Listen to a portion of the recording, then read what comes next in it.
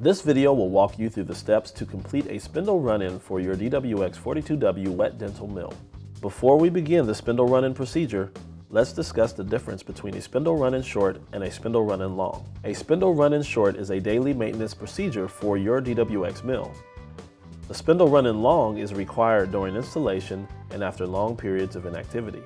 When your DWX mill requires a spindle run-in short, V-panel will display one exclamation point under the spindle run-in button.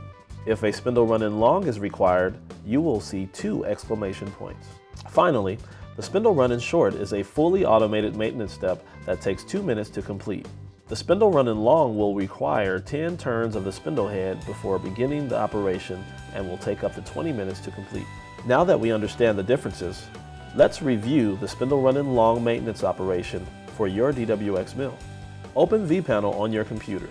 When the machine selection screen appears, select the DWX-42W and click the OK button. Once the V-panel home screen appears, click on the Settings button. Click on the Maintenance tab.